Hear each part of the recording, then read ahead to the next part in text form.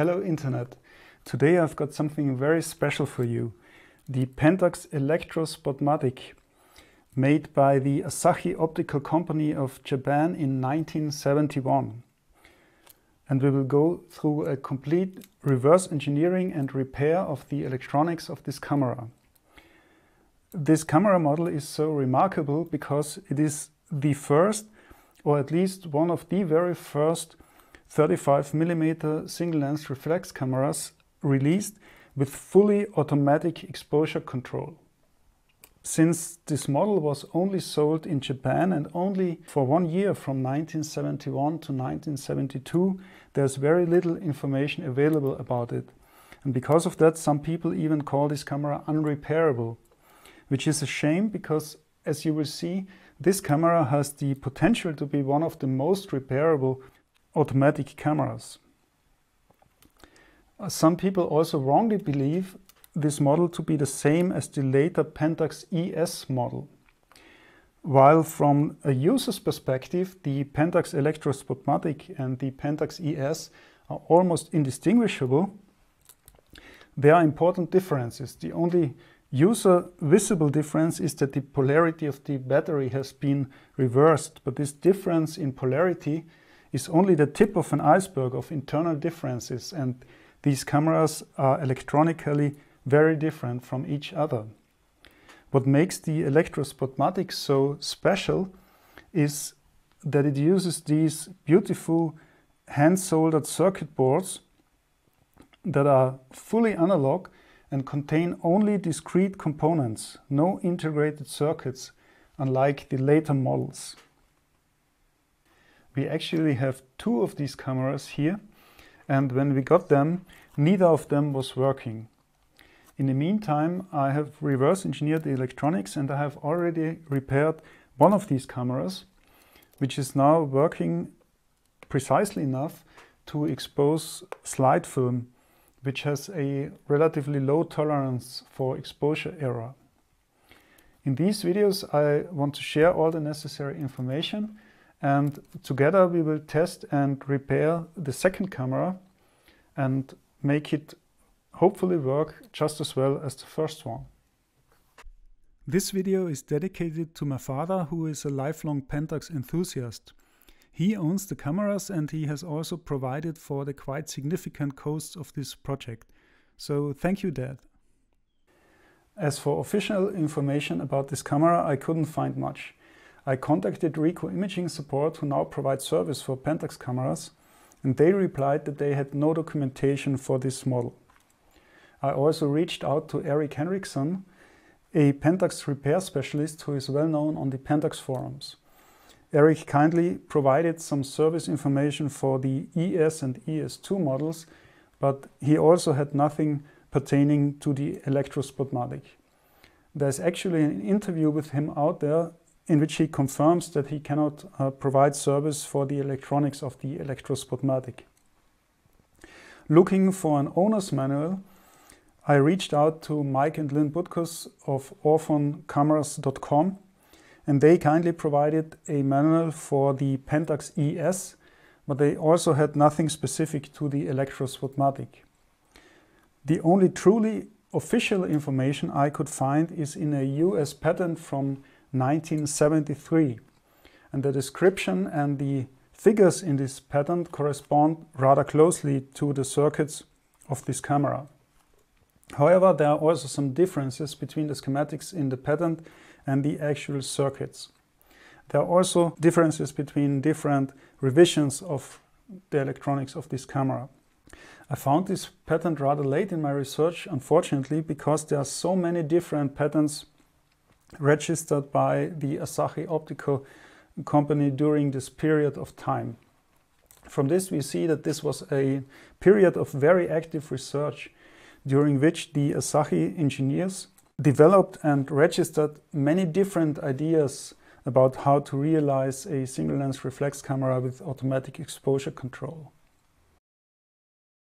Because there is so little information available, I will cram a lot of stuff I found out into these videos as a reference for people who want to work on the camera. If you just want to follow the repair, Simply skip the video chapters that are marked as reference information. You will find the following tools useful when working on this camera.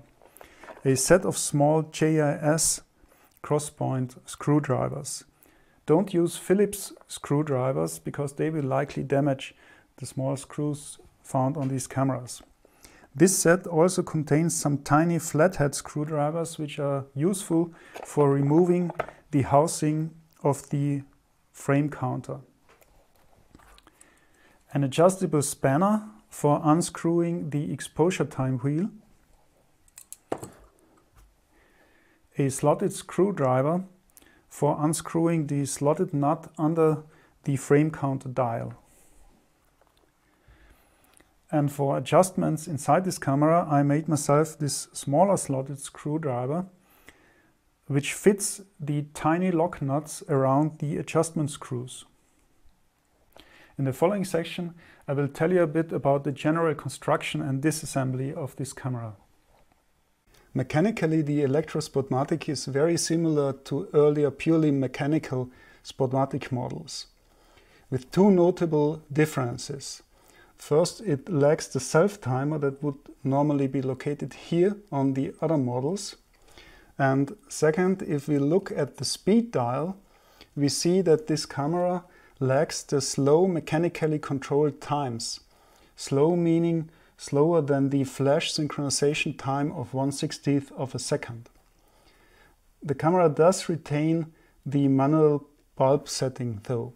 The space otherwise occupied by the self-timer is here filled by a solenoid for controlling the shutter electronically and by a large battery compartment that is part of the front cover and comes out with the front cover that has been removed here to take this picture. What is not easily visible is that under the mirror box, where otherwise you can find the gears that control the slow mechanical times, this model has electrical contacts operated by the mirror action. We will talk about the function of these contacts later. Disassembly works very similar to the disassembly of the earlier Spotmatic models, about which you can already find nice videos on YouTube. I therefore will not repeat the whole procedure here, but instead I will link to such a video in the description. To get to the electronics board, you need to remove the bottom cover, which is easily done by removing 4 screws, 2 larger ones on the outside and 2 smaller ones next to the tripod mount in the center.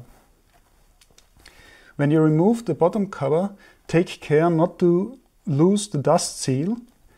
With the bottom plate removed, you get to see the beautiful hand-soldered circuit board of this model. And 5 of the trimmers needed for calibration become immediately accessible from this side. To further take out the circuit board, you need to remove 2 screws, this one being larger than the other. When you remove the circuit board, also take care not to lose the isolating collar around the tripod mount. The circuit board is connected to the camera body by 11 cables attached to a 12-pin plug. If you want to get more play in the cables to be able to handle the board more easily, you can remove the retaining clamp that is holding down the cables. This is how the 12-pin connector looks. Probably somebody was already in there and had a tough time getting this connector apart. It's not too easy. You need to pry it apart with a very thin implement that you can insert here at the sides. And once you have it slightly apart, you can then walk the connector apart, which takes quite a lot of force to do. When removing this connector, it is almost inevitable to break some of the very thin and brittle cables. The problem is that the isolating sleeves that were put on in the factory are not shrink wrapped around the wires, and they do nothing to take mechanical stress off the wires. The wire isolation ends right where the isolating sleeve begins, and so you have this point where just a lot of stress is put on these very, very thin and brittle wires when the plug is moved. For calibration, you also need to remove the top cover of the camera. Before you remove the top cover, take note of the setting of the ASA and exposure compensation dial. Once the cover has been removed, you can find 4 of the calibration trimmers immediately on the right, and there is a final trimmer hiding under the little circuit board for the battery test switch. This little circuit board needs to be removed in order to get to that trimmer. By the way, it is not necessary to remove the prism cover that has been removed for taking this picture. To get to the stop-down calibration trimmer, you need to remove the little board with the battery test switch. Be careful not to lose the spacer here that will move freely as soon as the screw is removed.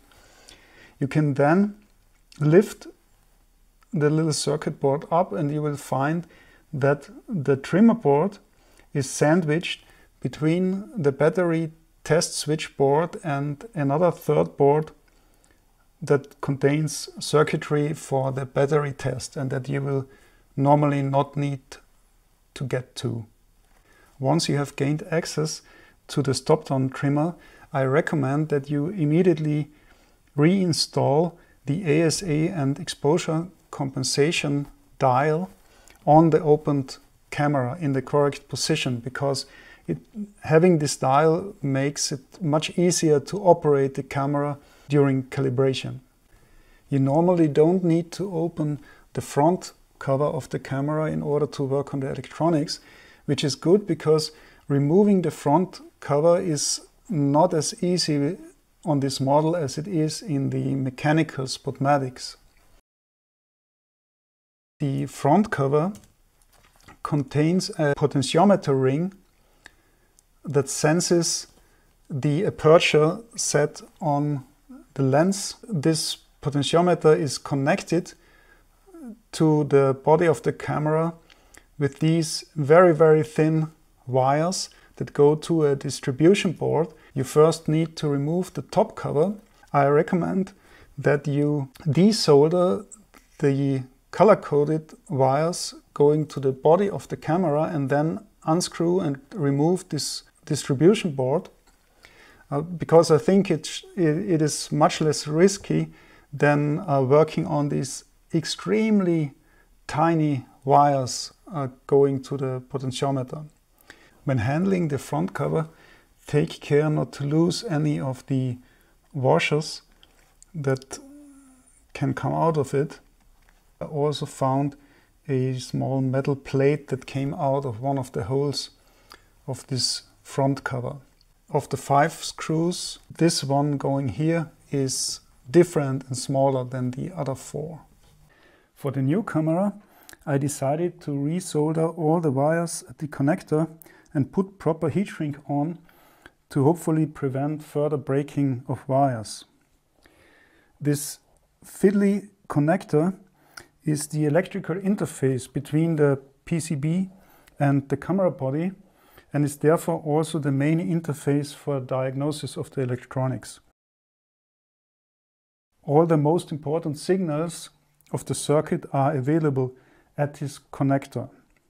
You will note that pin 1 is not connected to a wire, and we'll see that pin 10 is not used on the PCB. All the other connections are important. It is just that when the PCB is mounted inside the camera, pin 12, the ground connection, is somewhat redundant because the PCB is also grounded by its mounting screws to the chassis. Since this connector is so important but difficult to work with, I designed a system of adapters and extension cables to give us more freedom to handle and probe the PCB. I also designed a breakout and test board for this system. I will now go ahead and mount the second camera to these adapters. If you are interested in having such a board, please contact me, because I still have spare boards available that I can send at cost. I will now mount the adapter board in place of the original PCB, and I will use a sandbag so I can stand the camera on its top.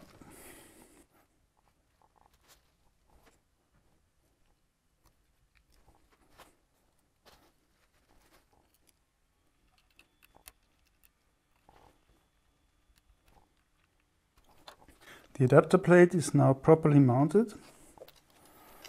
So from this point on, there should be no more mechanical stress on the connector and its tiny cables. Okay, that was a bit more fiddly than I would have liked. I had to place a second layer of rubber here to get proper pressure on the connector. Let's first check the ground connection. It should go to pin 12 on the breakout board, and we test at camera chassis. Seems fine. And at the other end of the connector we will check pin 2. That is the switched battery voltage, and it should connect to this point on the shutter release switch. Seems fine. At the other end, we will plug this cable adapter into the connector on the PCB.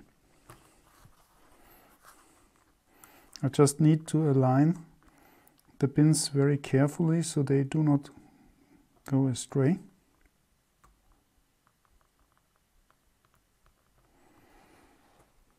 I think all the pins are correctly aligned. So let's push the connector in. Yeah, that looks fine. Should have good connections.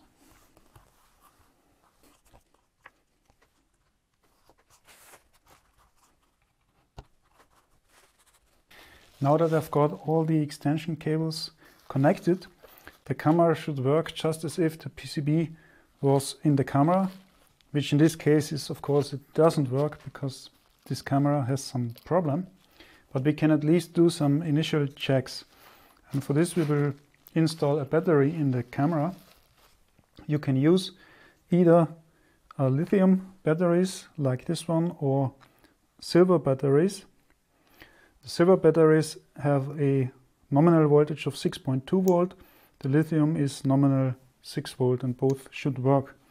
However, when I was checking the connections, I already discovered the first problem with this camera, namely that in the battery compartment the positive contact spring was deformed such that under some circumstances it was touching the chassis and effectively shorting the battery out.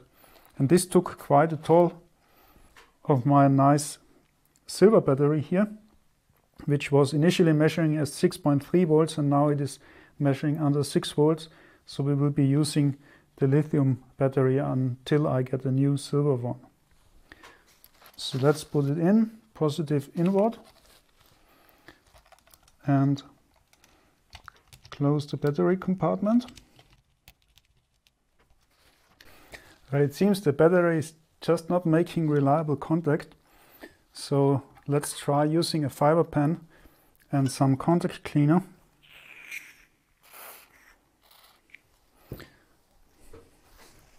Hopefully clean up this contact spring and make it work more reliably.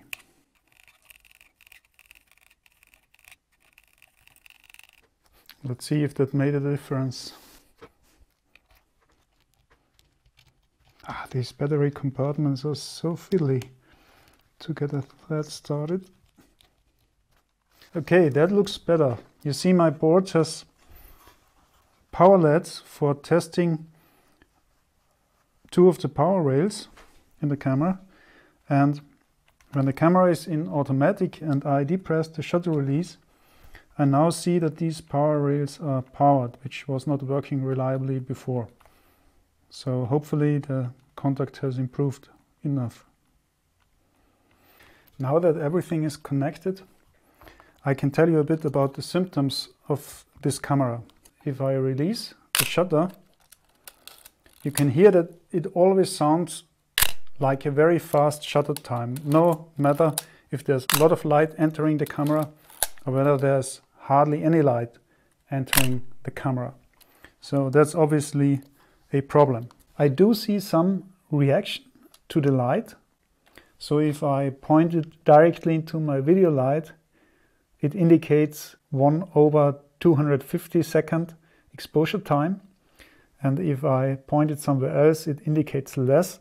But the variation of the meter indication is much too little, from pointing it directly into the video light to mostly covering the lens. It goes down from 1/250 seconds to 1/60 seconds. Way too little for this large difference in light. So something is not right with the light sensitivity of the camera. We will now start to systematically look for problems in this camera. And the first thing to check in any electronic device is always the power supply. The power supply concept of the Pentax Electro Spotmatic is surprisingly elaborate, and it accounts for about half of the circuitry in the camera and also for about half of the area used on the PCB. The supply circuitry comprises a DC-DC converter and 3 voltage regulators. 2 of these regulators are at the output of the DC-DC converter, and there's a 3rd regulator that drops down directly from the switched battery voltage. At the input of the DC-DC converter, we find a simple oscillator built from a single transistor that is connected to the middle tapped primary winding of a tiny transformer. The transformer has 2 secondary windings. One of them goes to the regulator responsible for the main power rail of the circuit that is available on pin 7 and has a voltage that are called Vreg. This voltage can be trimmed to about 6 volts. It can also be trimmed to a higher voltage, but I observed a rather high ripple whenever it is set to above 6 volts. So I think it should be at 6 volts or slightly below. The regulator itself has a straightforward topology and uses a Zener diode for its voltage reference. The other secondary winding goes to an even simpler regulator that consists only of a filter capacitor and a Zener diode. This regulator provides a floating voltage between pins 5 and 6 of about 7.8 volts. This voltage is used by a floating resistive divider that calculates the exposure depending on the film speed and aperture settings. The 3rd regulator is independent from the DC-DC converter. It drops down directly from the switched battery voltage and provides a voltage V charge of about 2.6 volts that is used to charge the timing capacitor.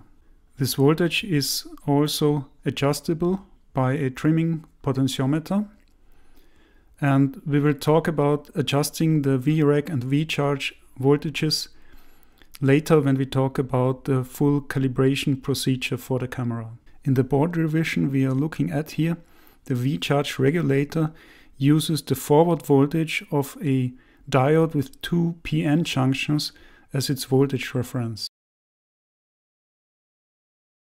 Let's now look at the operation of the DC-DC converter in more detail.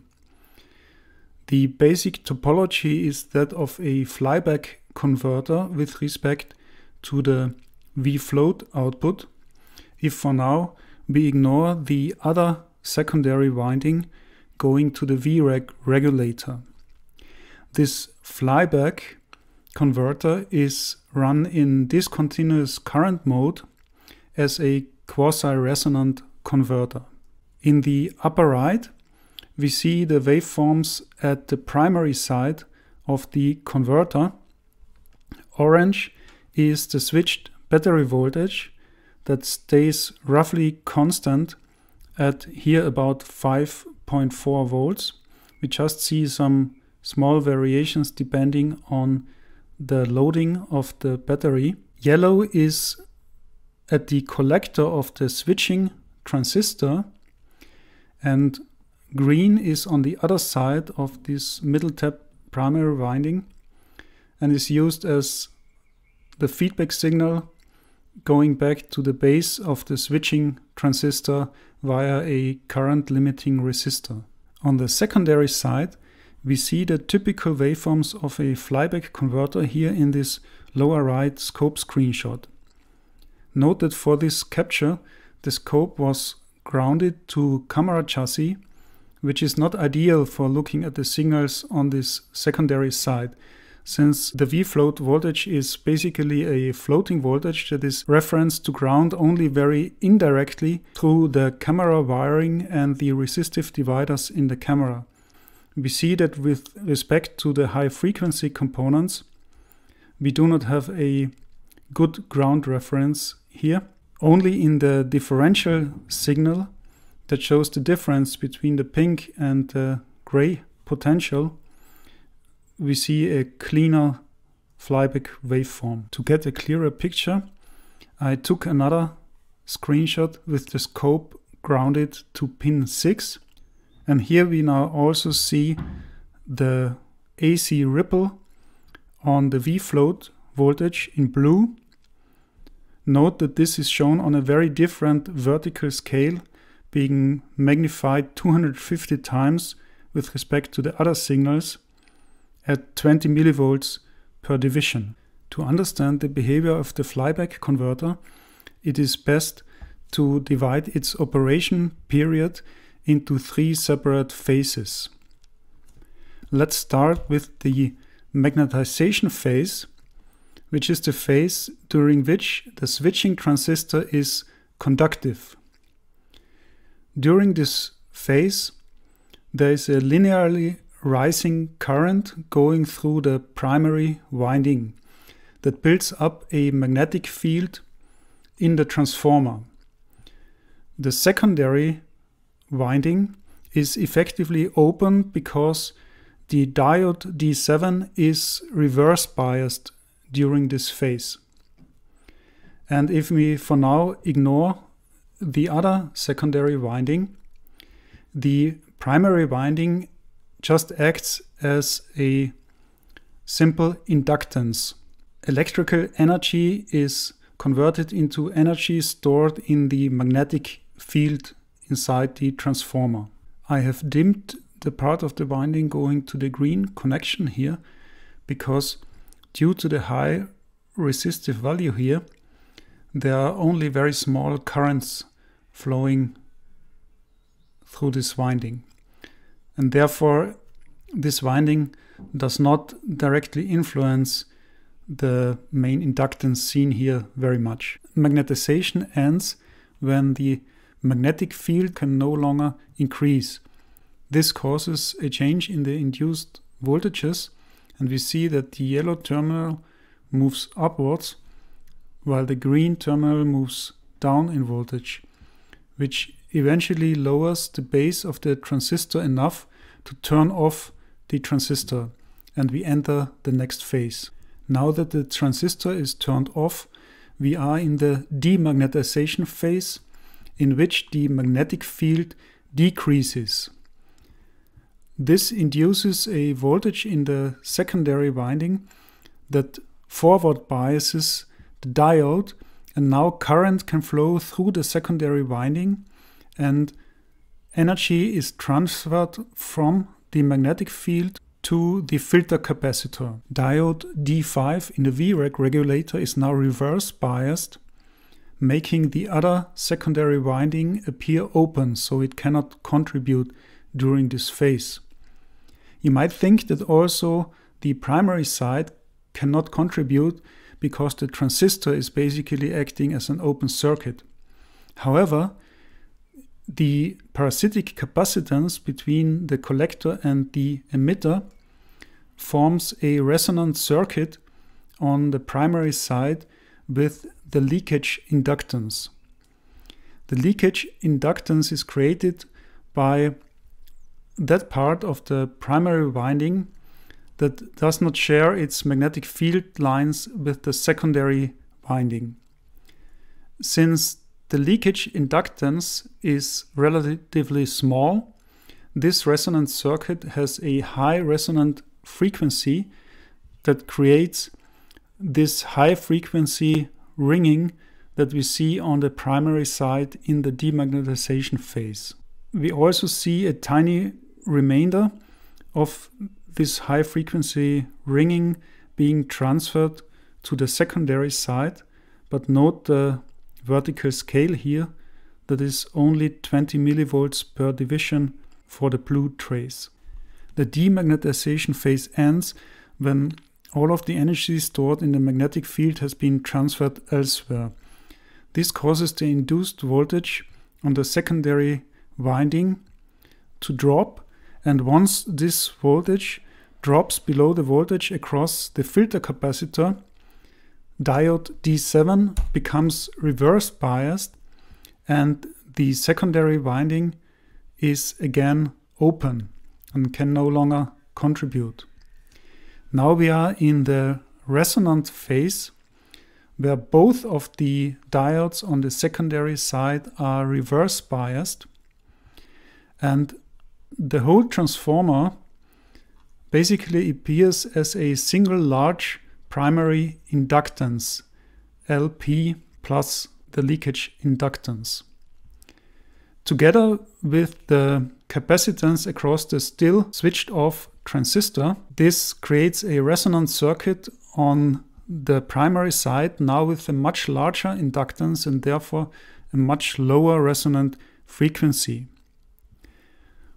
We can only see the beginning of an oscillation here, however. If it weren't for other reasons, we would now see a low frequency damped oscillation starting here. As soon as the yellow terminal has moved down in voltage enough and correspondingly the green terminal has moved up in voltage enough, the green terminal via resistor R13 turns on the transistor again and we enter the next magnetization phase. We now understand the periodic behavior of the flyback converter generating the V-float voltage.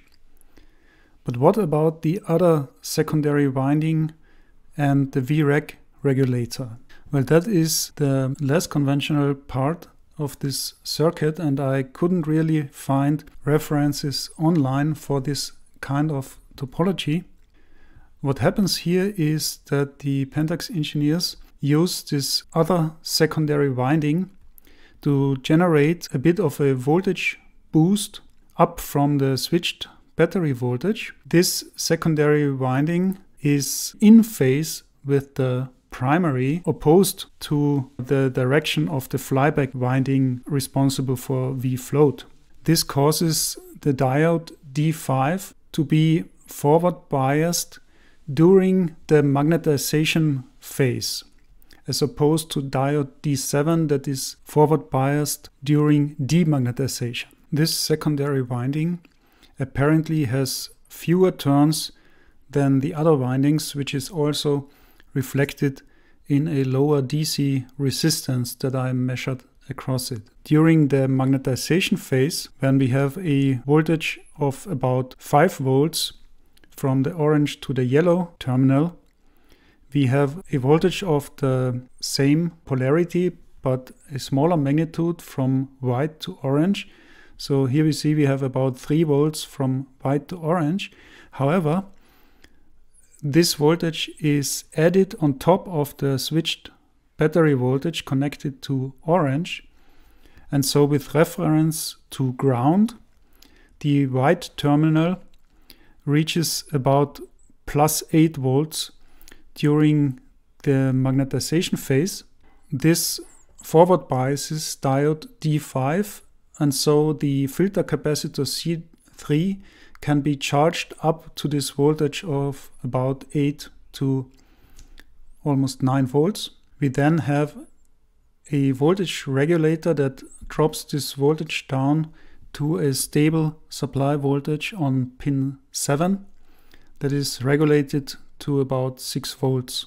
So what all of this circuitry in the Pentax Electro Spotmatic achieves is that even if the battery voltage is significantly below the nominal 6 volts, say as low as 5 volts, we still get stable supply voltages of about 6 volts on pin 7 with reference to ground, and of about 7.8 volts on pin 5 with respect to pin 6.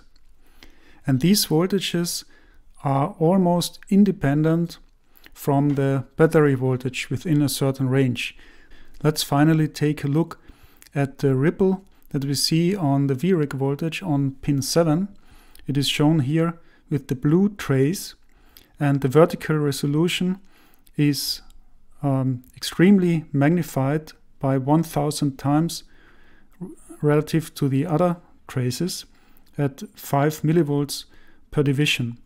Now that we have an overview of the supply concept, let's make some practical checks of the wiring and the switches in the camera body. The first switch that the battery positive goes through is the automatic switch that is connected to the shutter speed dial. So only when the shutter speed dial is in automatic mode, only then is the battery positive connected to further parts of the circuit, even including the battery check. The battery check is only functional if the camera is switched to automatic. Otherwise, the battery is completely disconnected, which is useful if you either want to preserve battery or also if the camera gets electronically stuck with an open shutter and the mirror lifted. If this happens to you, you just need to turn the shutter dial out of automatic mode and the camera will immediately close the shutter, because the solenoid that keeps the shutter open is no longer powered when you switch the camera out of automatic mode. Let's check if the battery check does something. If I depress it, yeah, it works perfectly. The indicator of the meter immediately moves up into the notch at the side that is opposite the 1/32 mark. So that's the expected operation of the battery check. As soon as we have the camera in automatic, we should see the battery voltage on the input of the shutter release switch. I have clamped the common lead of my multimeter to ground. So here we should see about 6 volts, and we do. And you will see if I now switch the camera out of automatic mode, this voltage does not immediately go away. And the reason for this is that there is a filter capacitor close to this switch here, and it discharges only very slowly now. If I depress the shutter to actually energize the circuit, you will see that the discharge becomes much faster. And of course, if the solenoid would be active, the discharge would be very, very quick. So now we are at the low voltage, and if I switch the camera back to automatic, we immediately see the full battery voltage again. The second switch the battery power goes through is the shutter release operated switch here at the bottom of the camera. So if I go to the other side of the switch, we don't see any voltage now, but if I depress the shutter release halfway, we see that it goes up to almost the full battery voltage. I check the switch again, and actually the voltage drop that we noticed is an actual voltage drop that also is propagated to the input of the switch. As soon as we power the circuit, the voltage drops to about 5.37 volts. And this is exactly what we see on the other side of the switch. So the switch is actually fine. It does not add too much contact resistance. It's just that the internal resistance of the battery causes this drop as soon as the circuit draws some current. In parallel to the shutter release switch, there is actually a second path that can power the electronics. And this path goes from the input of the shutter release switch to an electric contact under the mirror box, and the switch is closed when the mirror lifts upwards, and it keeps this switch closed and thereby the circuit powered as long as the mirror is up, so even if the user releases the shutter button.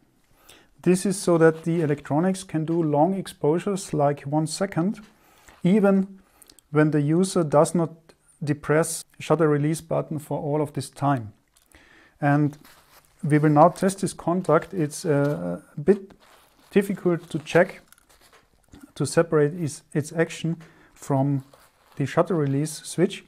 I have the camera in bulb mode now, so the battery is not connected to the circuitry. We can, however, open the shutter for as long as we want using bulb mode. I will connect this cable release.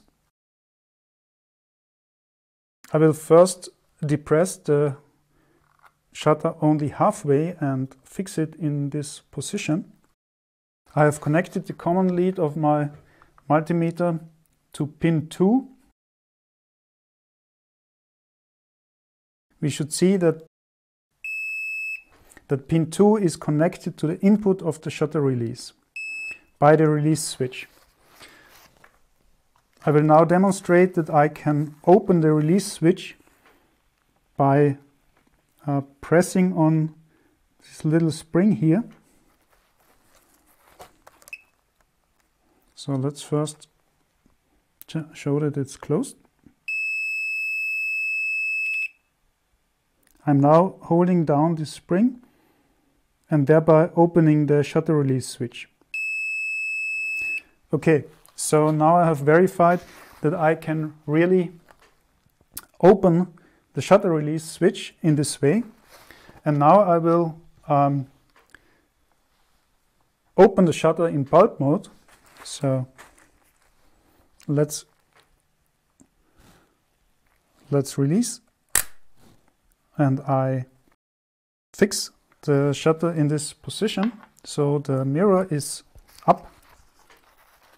Now of course we have connectivity here just because the shutter release button is depressed, but we should have now connectivity even when I open the shutter release switch.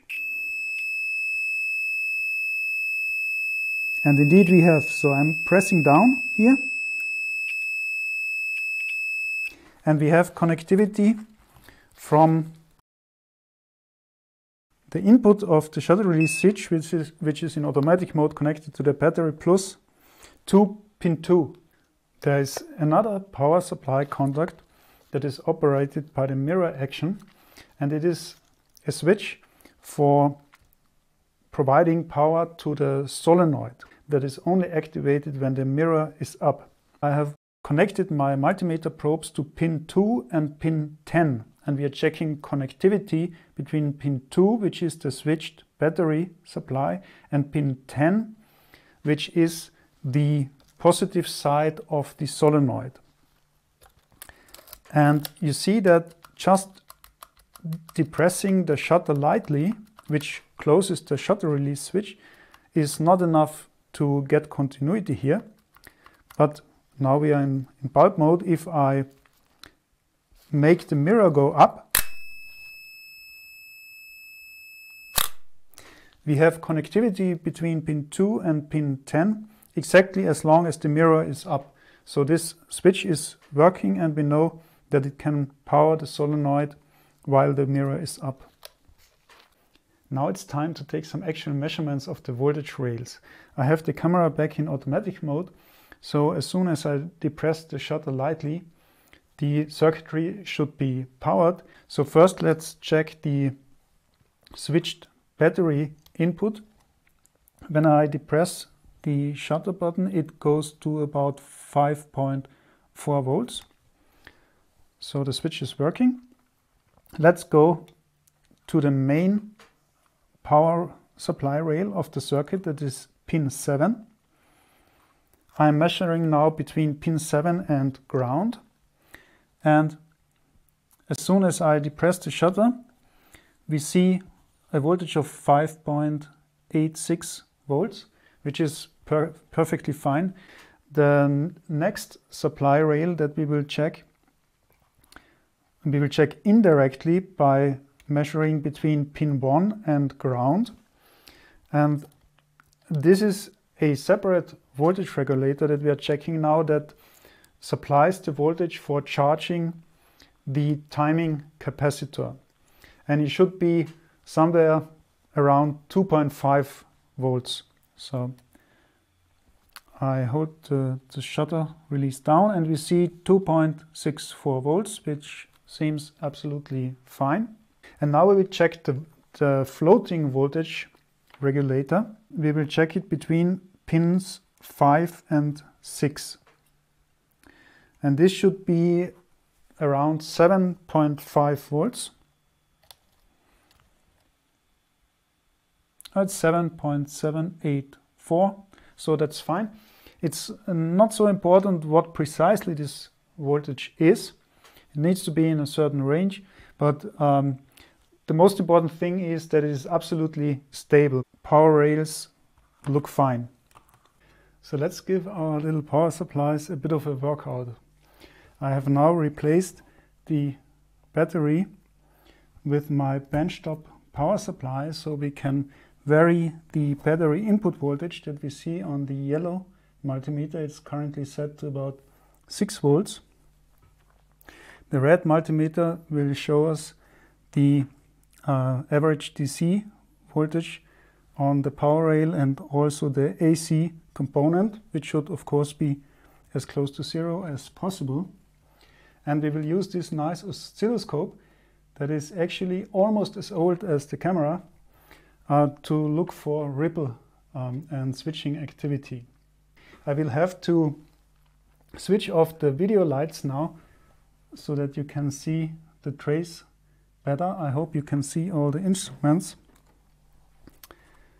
So I'm connected with the oscilloscope and the red multimeter. I'm connected to power rail 7 with reference to ground. And let's see how well our regulator is doing. I will now depress the shutter release button. Voltage went up.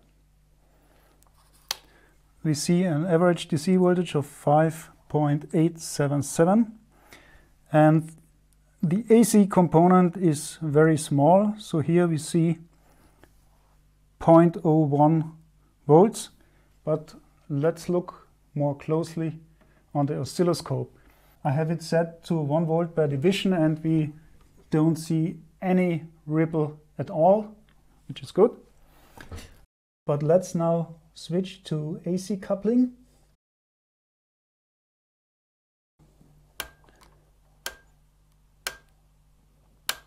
Let's raise the resolution, the vertical resolution. And here now we see we are now at 5 millivolts per division. And we very clearly see some ripple caused by the switching activity of the DC-DC converter. What we see here is a frequency of 10 kilohertz. I have the time resolution set to 20 microseconds per division and one period is quite exactly 5 divisions long. And as for the amplitude, we see some quite extreme spikes when it is switching. I don't know, I hope you can see this on the video.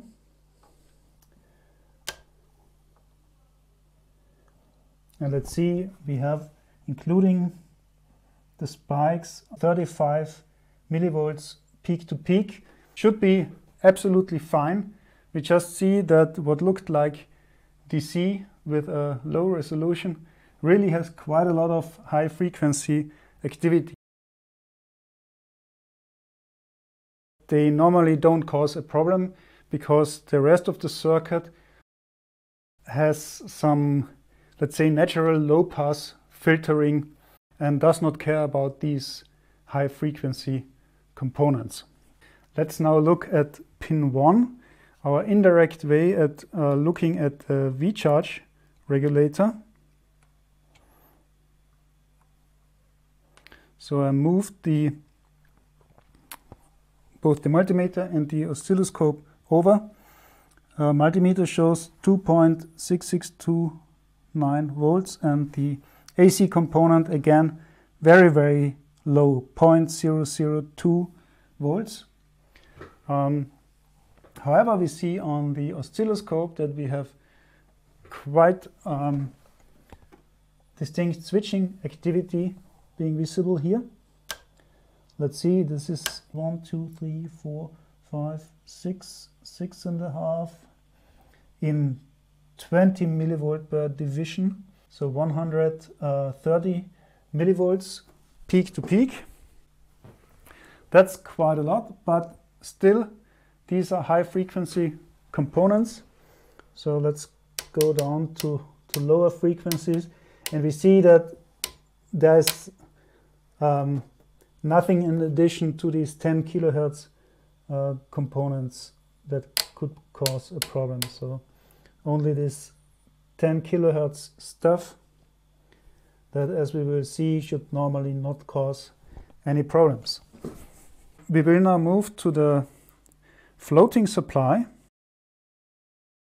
I will connect the ground of the oscilloscope to pin 6 and probe to pin 5 and the red multimeter also from pin 5 to pin 6. DC component is 7.797 volts, again with low AC component.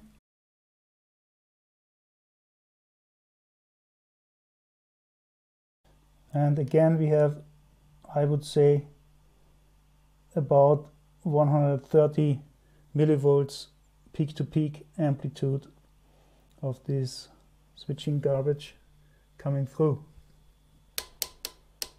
And nothing noticeable at lower frequencies, which is important. Now let's check the dependency of the voltage regulator output voltage on the input voltage. We will check how far down we can go with the simulated battery voltage. Currently we are at an input voltage of about 6 volts and we are getting 5.882 volts output. I can also activate an additional 10k ohms load resistor here. Okay, with that additional load we have 5.879 volts and without the load 5.879. So the regulator is doing what it should, regulating. Let's now start to drop the input voltage. Okay, this was the upwards direction, so we are now at 6.3 volt, which is what a very new silver battery would have, 5.890. We do see some modified triggering on the scope, but I think that's not too meaningful. Let's go in the downward direction.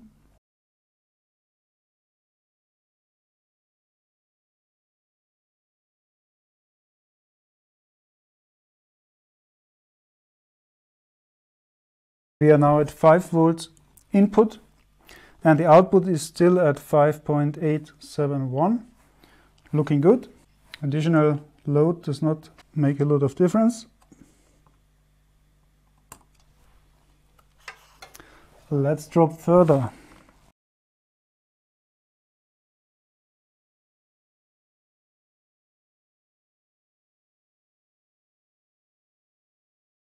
.5 volts input voltage, and we start to see a bit of a drop in the regulated output, somewhat above 4.5. We were still seeing an almost unmodified output voltage, but now it's starting to drop a bit, 5.73. At 4 volts, we still get 5.23 output, but this is now a significant difference from the normal regulated voltage at 5.88, that we could say that the camera would definitely not operate normally with a 4 volt battery. As long as the battery is, let's say, close to 5 volt, let's say 4.8 volts, we see an absolutely usable output voltage. There is definitely a change in the ripple here.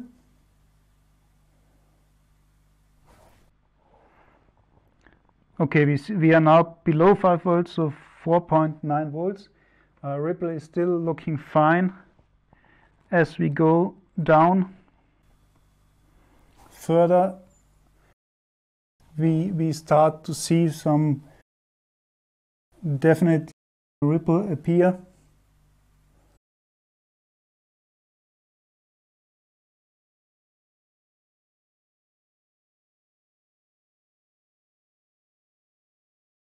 At, let's say, 4.6 volts, the ripple is about 0.5 of a volt. But you see that below 5 volts, the quality of the output of the regulator certainly degrades. But until about 5 volts, it is doing just fine. So about at this point, it starts to work perfectly. Yeah, everything above 4.9 seems to be fine with this current load situation. Dropping in the additional load, yeah, we see a little bit of increase of the ripple here with more load.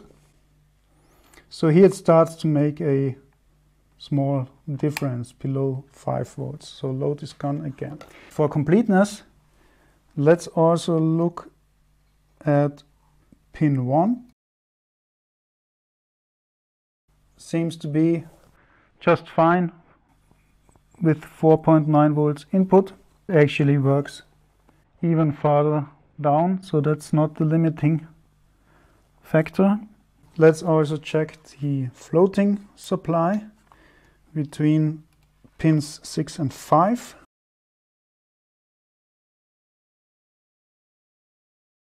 .784. This is 5 volt input. Let's go back to 6 volts input, 7.792. Let's see how it behaves below 5 volts. Yeah, just fine. We also don't see a lot of additional ripple, which is also expected because, as you will see, this floating supply between pins 5 and 6 is only very lightly loaded, so we don't see the drops like we see on the main power rail when we go down in input voltage. Everything about the voltage regulators looks just fine as long as the battery voltage is at least 5 volts or so. That concludes our diagnosis of the power supply system. So I think we can say that apart from these small contact problems that I had with the contact spring in the battery compartment, the power supply circuit of this camera is just completely fine. Well, not so fast. The different ripple waveforms bothered me, and I really wanted to understand where they are coming from. I finally managed to build an LT-SPICE simulation that at least qualitatively reproduces what we see in the actual circuit. Let's go from least to most surprising. The most straightforward ripple is the one we see on the V-float voltage. It is simply the result of connecting the flyback winding directly to the filter cap and the Zener diode. The Zener diode is just a bad voltage regulator, and the ripple of 130 millivolts peak to peak is the result. This regulator is actually very lightly loaded by a purely resistive load of about 26 kilo ohms.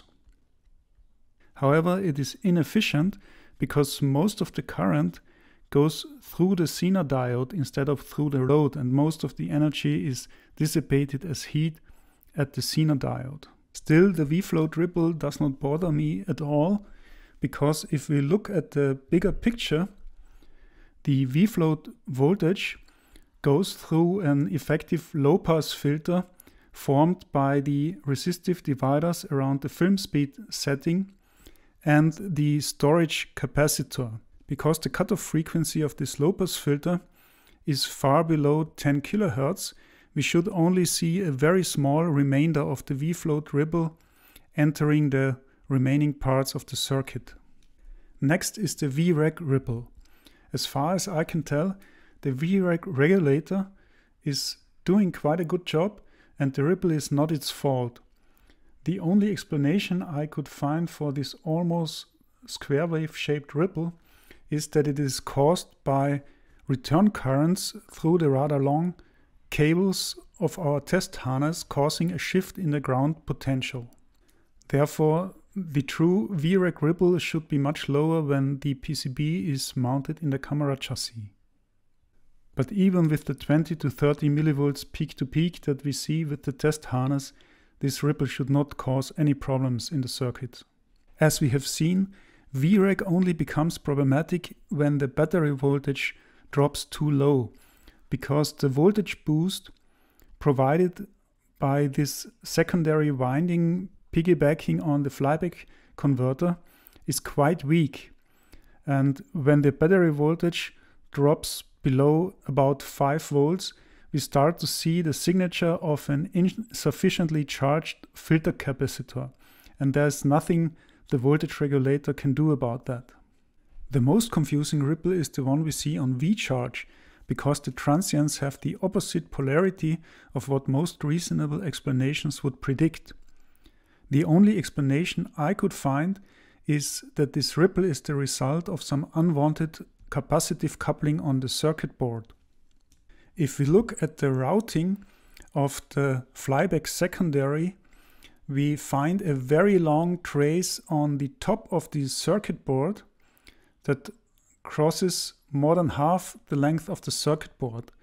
And if we look on the bottom of the circuit board, we see that this trace on the top goes right behind the V-charge regulator.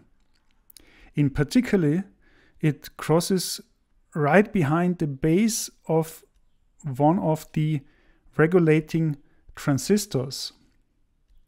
And my suspicion is that it is a capacitive coupling to the base of this transistor that causes this strange ripple that we see on V-charge. Overall, I think that the routing of the PCB was driven more by the very tight space constraints in the camera than by concerns about signal integrity. You might ask whether we have any evidence that capacitive coupling is the problem here, and I think the answer is yes, because when we look at the waveforms on the secondary side of the flyback, we see that the positive side of the secondary looks a bit low pass filtered, and we see correspondingly that the negative side has these high frequency peaks. In my opinion, these are signs that the high frequency components find some path to ground, and this path could be exactly the one capacitively coupling to the base of the V-charge regulating transistor. The spikes on V-charge bother me much more than all the other forms of ripple we found, because when the camera is operating the shutter, the V-charge voltage couples capacitively directly into the most important signal in the whole circuit, the signal that defines the timing of the exposure. In the follow-up parts to this video, we will see whether the ripple causes any problem there. If the ripple is a problem, can we do something about it? Well, we certainly cannot reroute the PCB. However, in contrast to the other regulators, the V-charge regulator actually has a filter cap at its output. Unfortunately, this filter cap is not doing much to reduce the ripple here, because I measured this cap to have an equivalent series resistance of horrible 50 ohms. That is certainly not helping. I did not recap the board because I want to replace as few of the original components as possible. But if the V-charge ripple proves a problem, we have the option of installing a modern cap with low ESR in parallel to this filter cap, and my experiments suggest that this could reduce the V-charge ripple at least by a factor of 2 to 4. To conclude our inspection of the power supply, I will now show you some live probing of the signals of the DC-DC converter. The collector of this transistor, which is connected to the yellow wire going to the transformer, and we see the switching activity with quite a large amplitude. So I think if we ignore the switching spike, I see about 3 divisions, so that is 15 volts amplitude.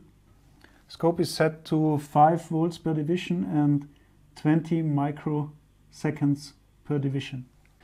The green wire comes from the feedback winding, so I'm probing now at green. We see an inverted waveform. Now we are at the base of the transistor, and we see that the base does not vary a lot because it has the base emitter diode limiting the voltage. If you look at the output of the transformer, here's the pink wire output. So this is also, not quite 3 divisions, it's 2.5 divisions, so that's 12.5 volts amplitude. The white output